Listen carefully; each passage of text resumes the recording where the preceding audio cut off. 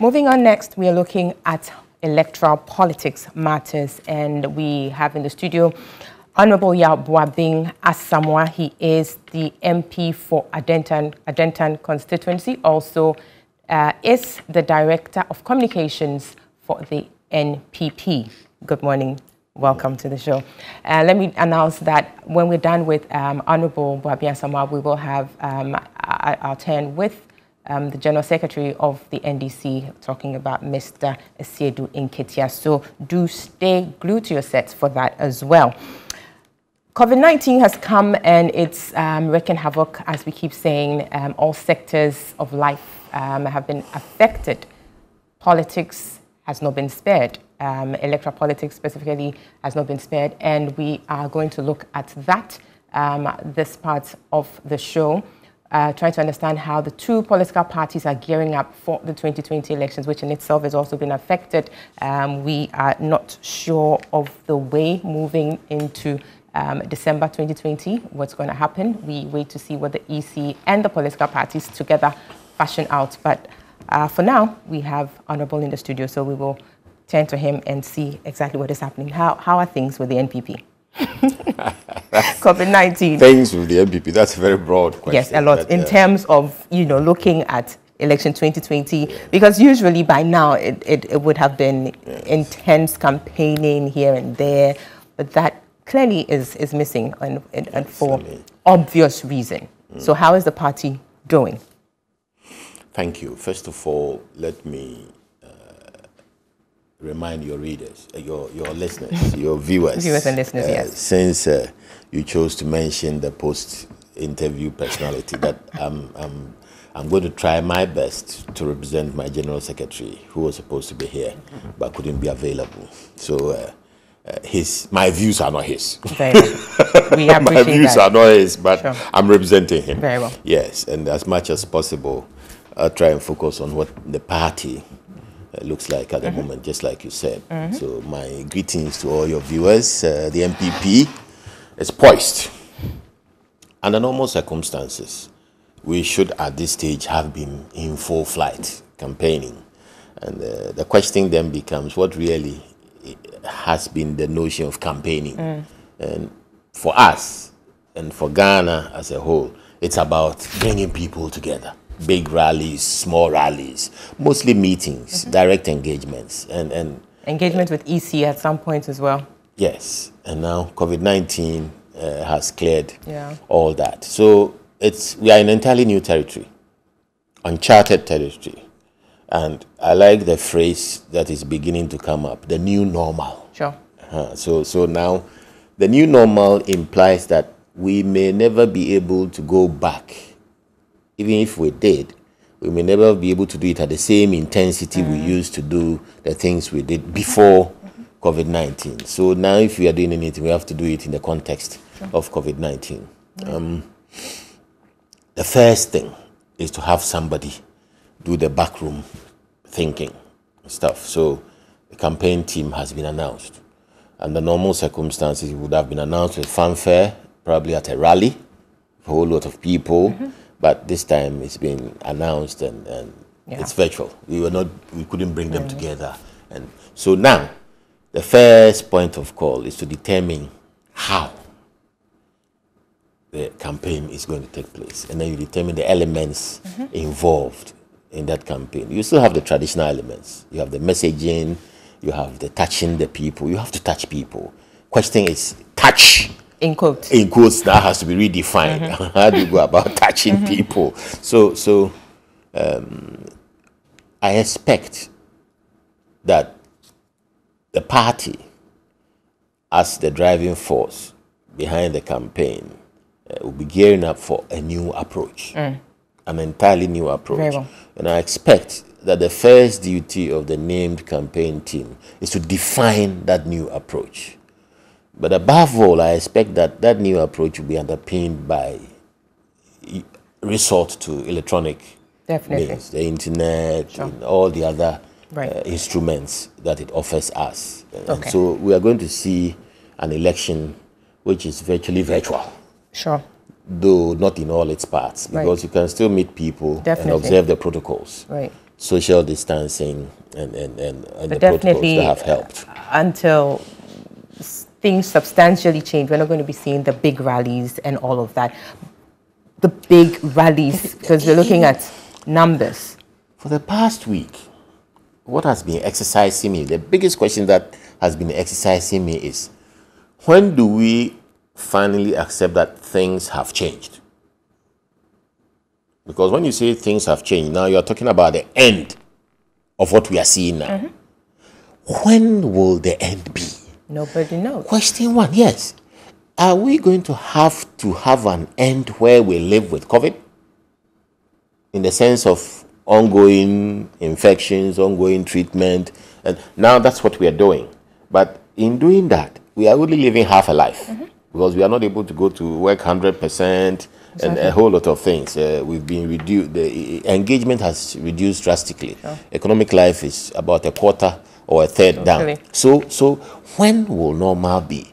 So that is the first normal we are saying. Is it possible that COVID will be declared completely over? I'm thinking about it politically. And completely over means what? That one, there are no more infections. And would that mean only Ghana? And two, that everybody who was impacted has been cured, and that we are seeing no more deaths. That means it's final. It's all gone. Is it possible? Yeah.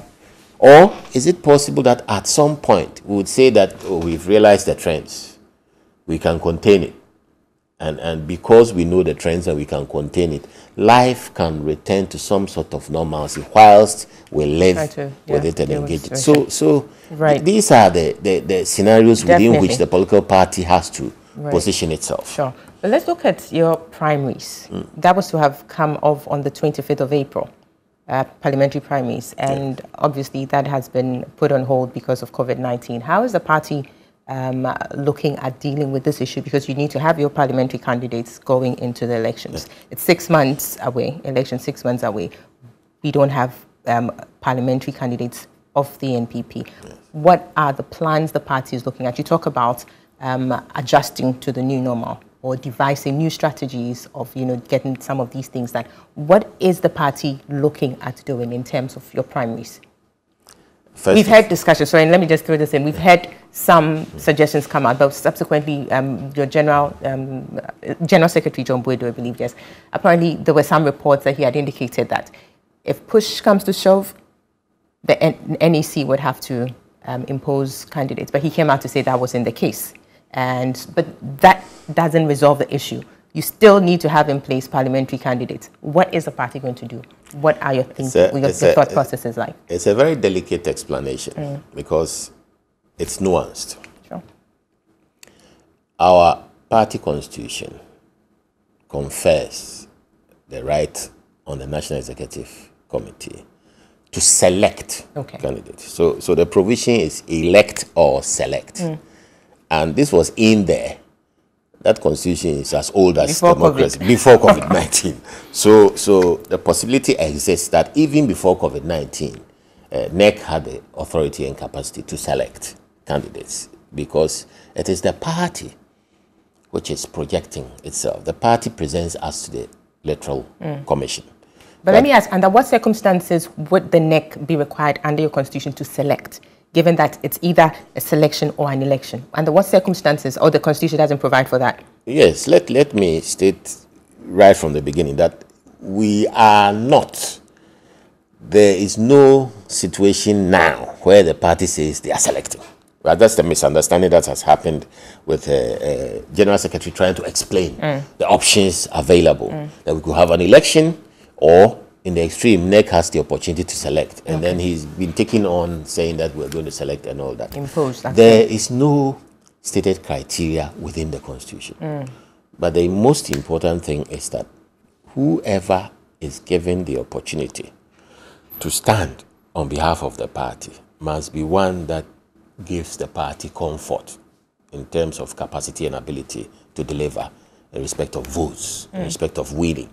And that involves a lot of things, your social standing, integrity, so many other things, your winnability, a whole lot of factors. Now, those factors, under normal circumstances, come out at a primary.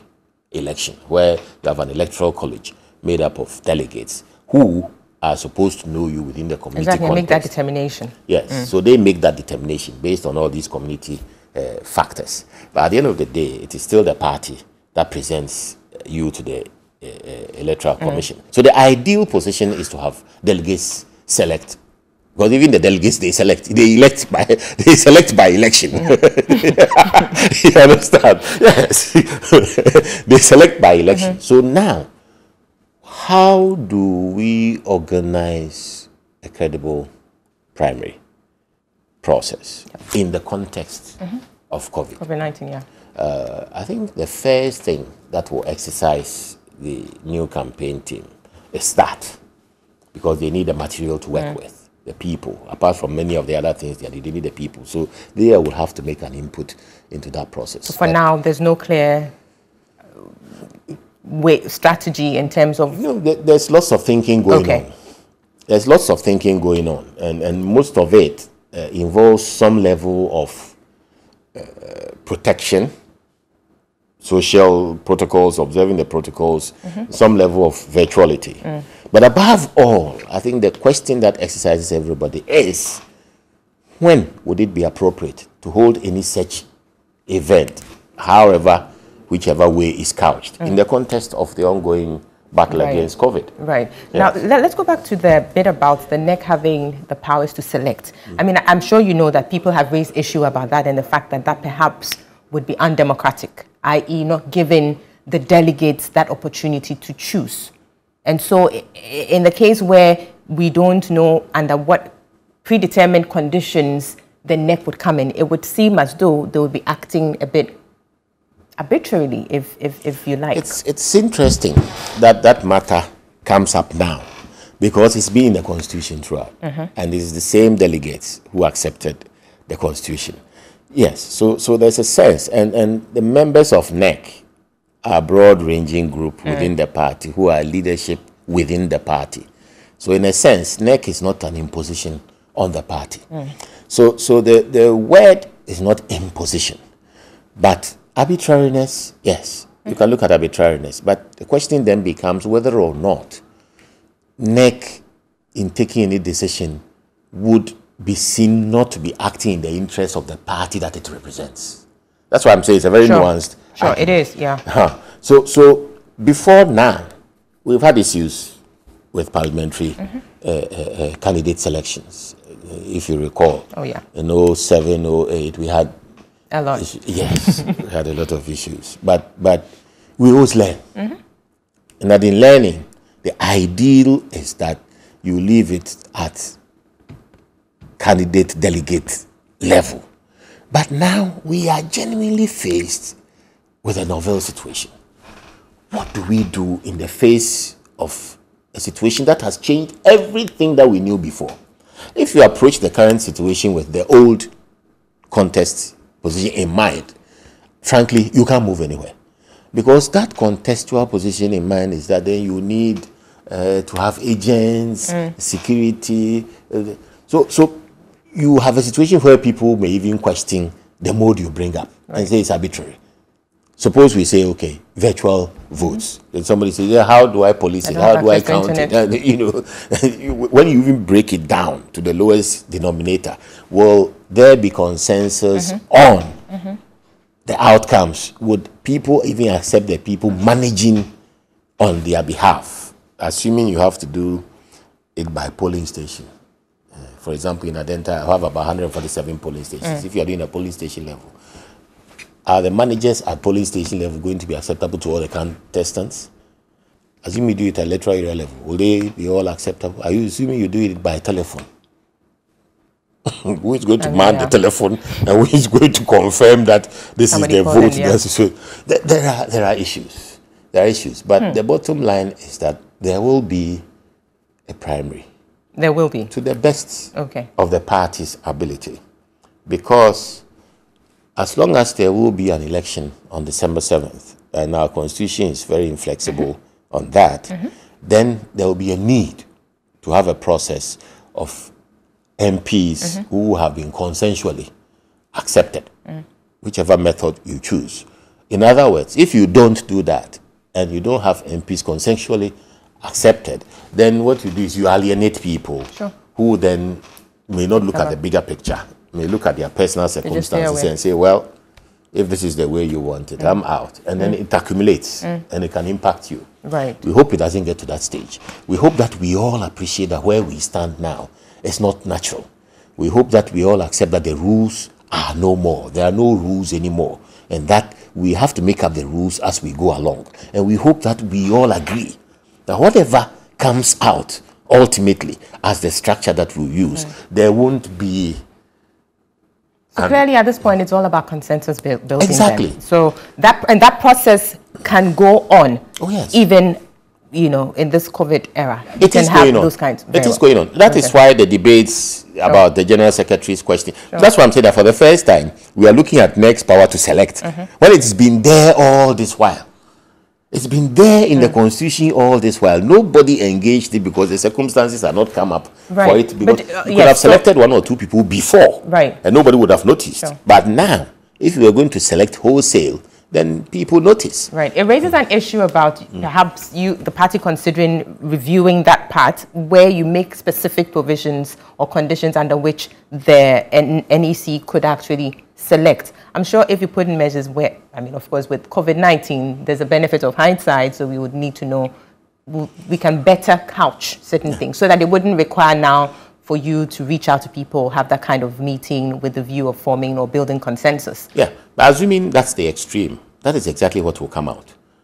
Because we have to plan for that. The contingency, what is immediately doable. If tomorrow is lifted and they say, oh, we can go and vote with protocols, then there's no issue. Or we can say we have a mix of voting plus something else electronic, and there's no issue. Or we realize that we can't do anything against the rules because the rules are, we also subject to the rules. Exactly. The government has imposed rules which we must all follow in order to preserve the health of everybody. We can't endanger lives in the interest of elections. So in the event that in the extreme it's gotten to the stage where we can't do anything but select, there will definitely be something about something will have to give at some point. There will how that happens, something that comes up in terms of how it's done and all that. But it's good that the debate is on. Very well. Now there's awareness of it, that it's there.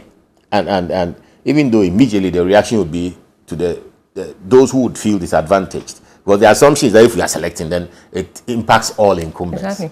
And that is why the agitation, that, oh, then it would mean that incumbents are going to be favored over those who are seeking to come in. But then if there is a criteria and it's consensual, then you may even find that certain incumbents may be delisted from the selection process. Obviously, the party has a lot of work to do, and particularly the campaign team newly announced. But let's take a look at the other side of this whole process, looking at the EC's work. So definitely there's the party internal issues, but then there's the EC side of things.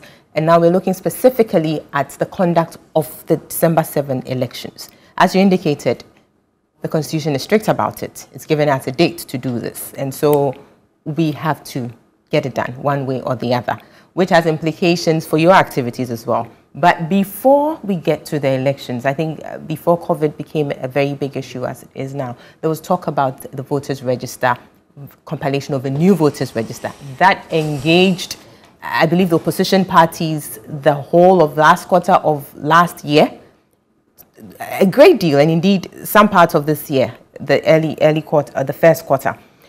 The NPP, we know, is in favor of the compilation of a new register, and the EC has scheduled it to start on 18th April. That didn't happen. As it is now, we are not sure what is going to happen. But we have looked at, in terms of your primaries, we have looked at issues and talked about the fact that it has to happen. Do you think with the situation of the new voters register, that also has to happen? Or we could rely on the old voters register or the existing voters register? There are two things. Discipline. First of all the arguments before COVID have to be reviewed and washed away in the light of COVID. First of all, whatever the arguments were, the historicity of the EC, what they did before, what they didn't, we have to look at everything in a new light. If we are doing so, then we have to look at it in terms of discipline and acceptance. Discipline and acceptance. As a society, and particularly as a political society, we must begin to accept that there's a certain point where decisions that are made must be accepted. Very well. On that note, please, you're still watching and listening to the Key Points live on TV3, also live on 3FM 92.7 and online at 3news.com, also on our Facebook page, TV3 Ghana. So we have with us Honorable Yaw Buaben Asamoa, and we're looking at the NPP and how it's preparing for election 2020 amid COVID-19.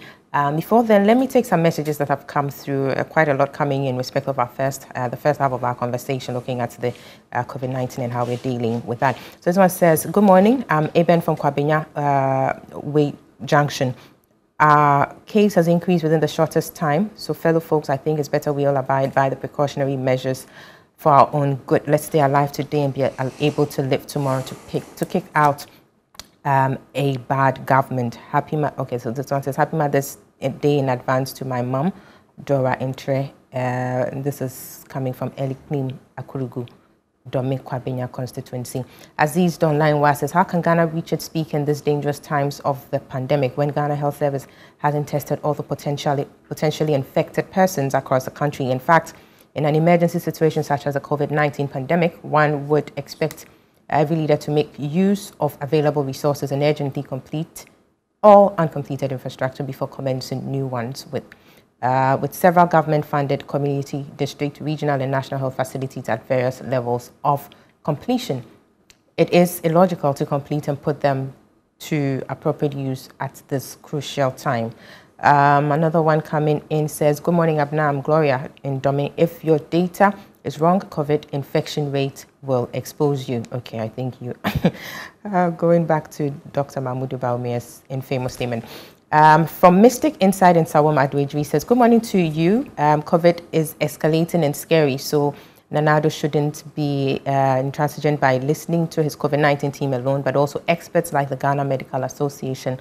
How can you, he says, let me use this medium to thank John Mahama, the incoming president and minority, for the massive support for the fight against COVID-19. Good morning, Abna. According to Noguchi, they have cleared the backlog, but the results are yet to be released. So that's why we still have results adding up. That's Nanapuku in Takrade. I'll take two more and then we can go back to Honorable. Good morning, Abna. I think our scientific experts are all, okay, your choice of word here is inappropriate. I'm not going to read that. Nobody can convince me Ghana has peaked. There are difficult times ahead. That's Kweku in La Paz. Abna, good morning. I don't understand why our experts are trying to put dust into our eyes. Since when did clearing backlog mean prepared samples and processing? If we are not fed with, I'm not getting this, sorry, but it's not clear. We will pull the brakes on the messages here and return to Honorable. We were, just before the break, we were looking at the voter registration exercise and the fact that it had to be put on hold because of COVID and how to deal with the situation. So please carry on. Obviously, a sampling of your messages countrywide demonstrates the concern with COVID, which is what the EC, I believe, will be looking at. I did begin by saying that we have to look at discipline and acceptability. First of all the arguments we made before are arguments that at this stage cannot be rehashed in a context that makes them credible.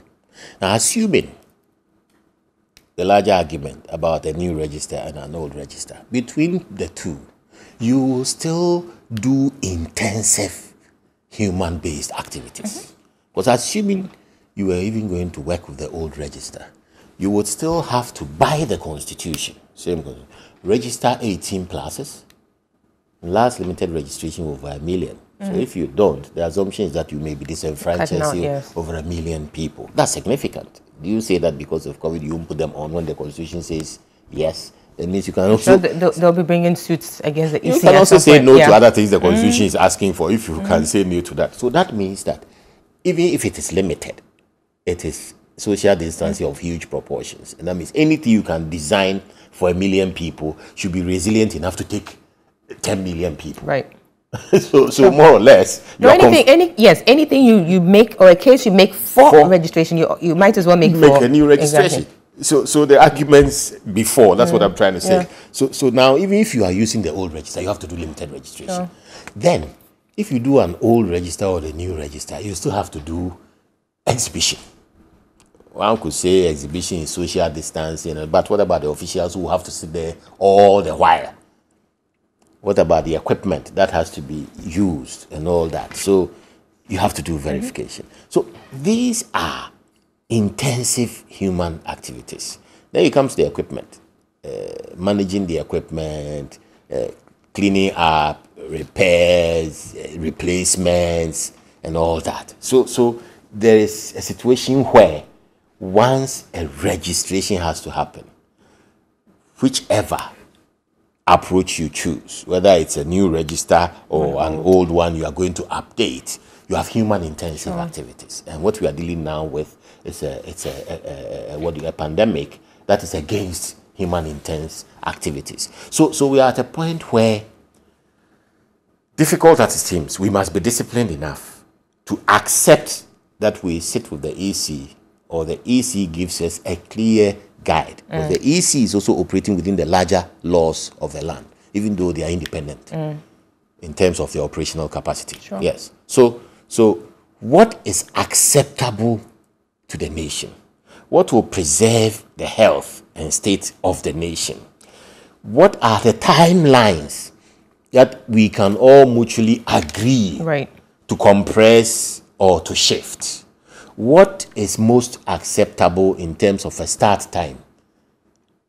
Is it possible that we wait for a clear signal from the government? And if that's the case, and there's a point where that signal comes and there's very narrow window, that the EC is enabled by all of us to do whatever it has to do in a consensual framework. So it is not business as usual. Right. I don't think it's business as usual So what would the party, what would the NPP recommend to the EC in respect of the voter registration? Because coming into this era, if you like, COVID-19 era, you had a certain position, which is let's have a new voters register. Is the party willing to say, well, let's go with the old register? I think the bottom line is that our party will first of all respect the national strictures on movement and other things. Or rather, should I say the national strictures on COVID-19. Yep. I think that's the first thing that the party will pay attention to. Then the next step is that within those strictures, convince us, because the party represents Ghanaians, and Ghanaians must be assured of their safety, health, and everything. So convince us that you have a viable process to deliver this. And if it's convincing, we will do our national duty as a party and support that process. Because like I'm saying, pre-COVID positions, anybody who comes here to argue pre-COVID positions will be a prehistoric monster. Anybody who comes in here and says that COVID justifies not running a new register and doing an old register and all that, because the person will be deliberately creating the impression that... I suspect that is a preemptive strike. Well, not everybody in the political space accepts that these things as they are, but it's a fact. But anybody who comes here and says COVID-19 justifies the need why you shouldn't have a new register will be telling you that COVID-19 supports an old register when the old register is not there for the taking. There's human hours intensive activity, whichever way you go. And therefore, it is time that we sat back, thought through it, and expect the EC to also engage carefully, but for all of us, discipline and acceptability.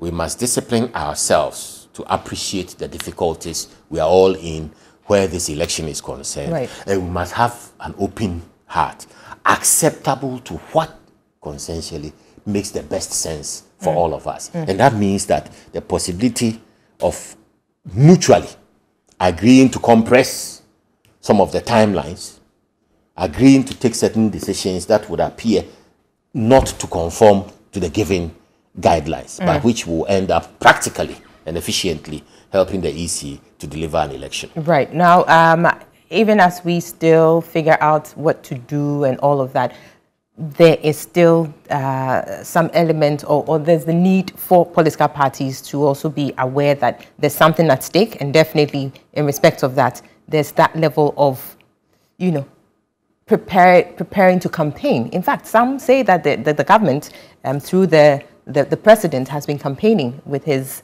COVID-19 speeches and all of that.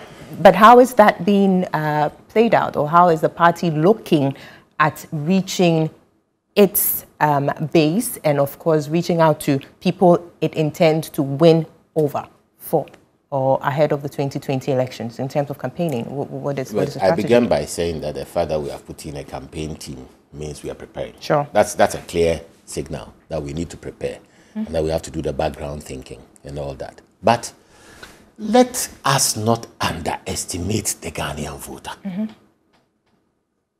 Let us not underestimate the Ghanaian voter. I deliberately said that twice. Because if you vote today, the Ghanaian voter knows what they want. And they will vote for what they want. Yeah. So campaigning only reinforces certain issues, perceptions, spaces, positions.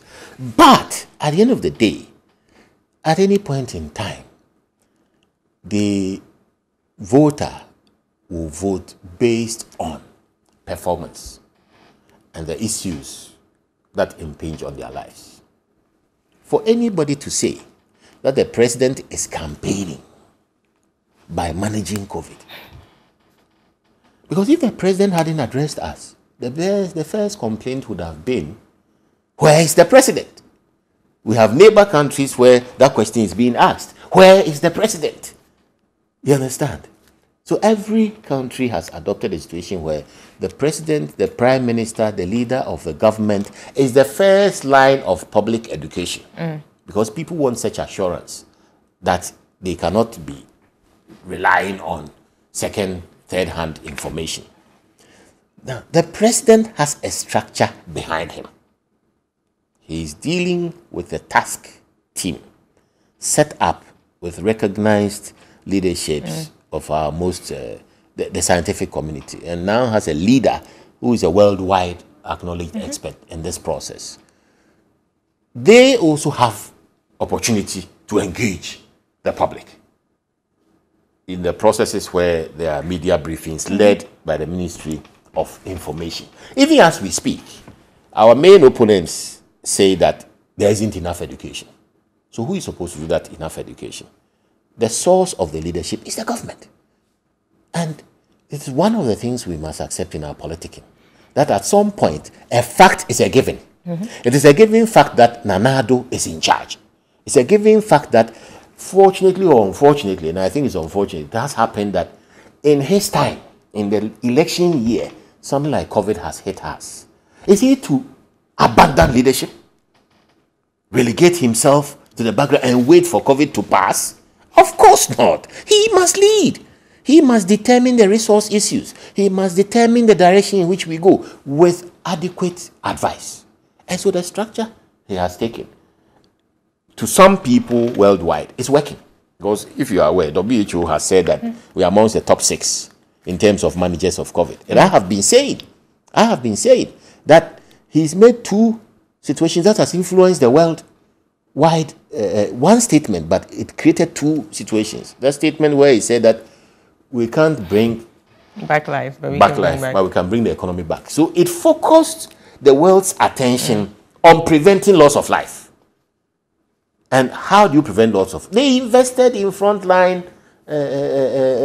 what do you call it? Frontline personnel fighting it, invested in tracking, tracing, and all that. They invested in measures which were difficult, but which would preserve lives. It was heavily influenced by what our president said. Right. The second thing is the economy. Now, worldwide, there's an acceptance, an understanding that the old methods of assessing economies and otherwise, and the deficit and all that, may be out of the window. Because in a very short while, Because the entire economy of the world shut down. The closure of borders, non-trading, no movement and otherwise. The key drivers of the world economy, especially oil, commodity trading, are all down. Currency trading and all that. Because you trade currencies when you travel, when you trade. Yes, trade is the backbone. There's no trade. There is no trade in the world. It stopped suddenly. So where does the world economy find itself? Having to reflate. And in reflating, we in Africa also have the opportunity to do things that would otherwise not be acceptable before COVID. So those two things are there. He's leading. He is leading. Okay. But if you want to say that he's campaigning and that you feel that you must campaign, I think the decent thing to do is to accept that he's in a position where he has no option but to lead. And therefore, you must also demonstrate a leadership that's acceptable to the people. You don't come in and try to downgrade. Speaking of, yes, so the former president also trying to, like you're saying, well, he did that, and I believe there was a response by Dr. Bawumia, and we have that. We'll listen to that. I want your reaction on that, because you do know that it has caused a stir in the course of the week. So let's take a listen to that if it's ready. 8 years that they had in office, in government, to demonstrate their prowess in managing this country and managing the economy. After 8 years, what did they leave us with? They left us with declining agriculture, declining industry, interest rates were high, inflation was high. In fact, if you look at the data in terms of macroeconomic performance in any economy, since the year 2000, the tenure of the former president was the worst in terms of outcome. He advised officials who are politicking to desist from it. My humble advice to former President Mahama is to take a look at the data. This is not green book data. This is just the data, right? Take a look at the data before you speak. Otherwise, you will end up embarrassing yourself. He was confident on government determination to maintain a strong economic stability. There is no government in the history of the Fourth Republic, the first-term government in the history of the Fourth Republic, that has provided as much infrastructure across all the sectors, whether you're talking about roads, you're talking about water, you're talking about toilets, you're talking about education, you're talking about health.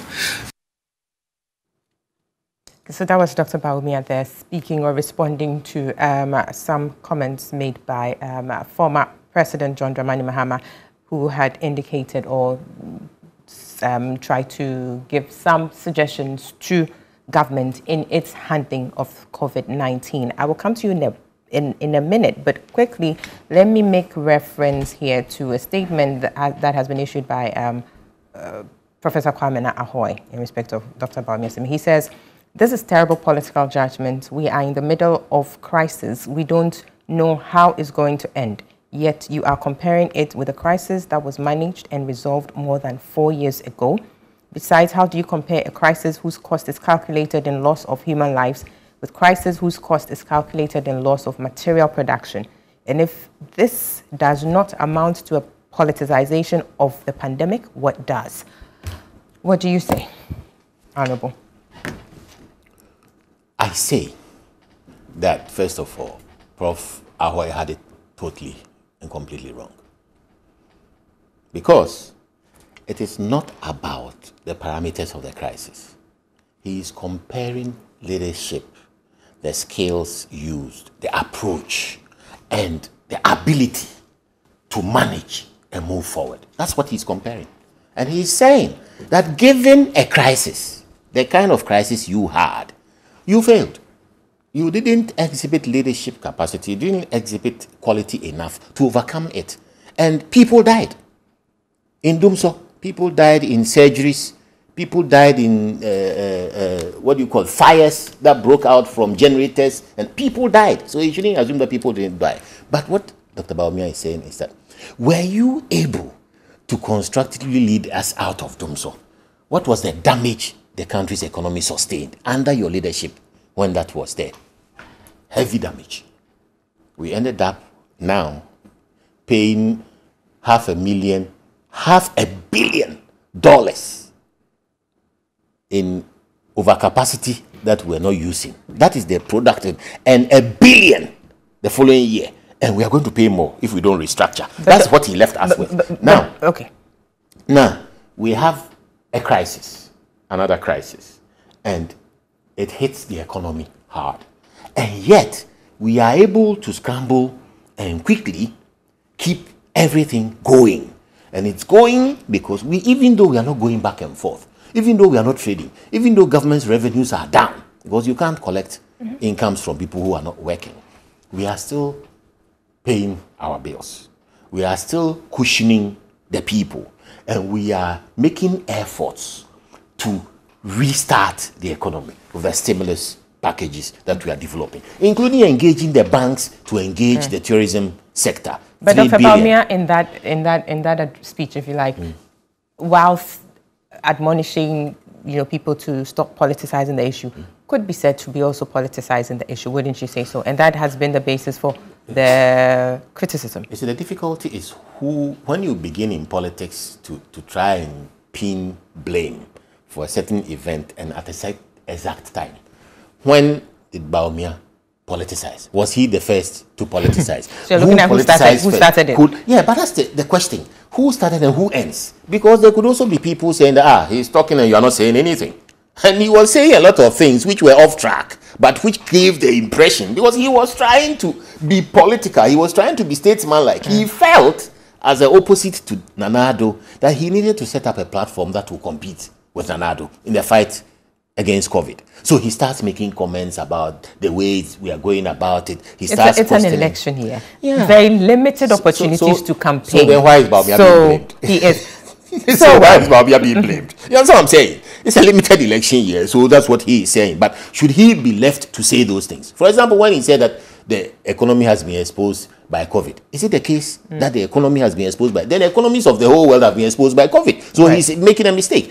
When he says that we ran to the IMF to take a rapid credit facility and said that only Ghana out of all the African, at the time he was saying that over 20 African countries had received support. It was inaccurate. It doesn't reflect on his integrity, and it's just sheer showmanship. Right. When he went out, let's get to the important point. I need to wrap up with you. Your message, NPP, going into election 2020, platform for you. What is the message? It will always be about the people. The people are at the center of governance. We've been elected to serve the people. The concerns of the people is what will drive this election. And as we stand here, clearly, people are concerned about their livelihoods. How do you get livelihoods back on track? That's a key element. People are concerned about engagement. How will life look like? So if life is going to look like a virtual world, then government must drive a process to enhance the ability of people to engage virtually. It will always be about education and health. How do we put in the structures either to contain COVID if it's still with us or prevent it happening again? And the president has been clear. He's going to invest heavily in the health sector. It's about education. That's the sound. Our kids are at home. Prompting me. Yeah. But thank you so much, Honorable Yaw Buaben Asamoa. He is the MP for Adentan constituency and also the Director of Communications for the NPP.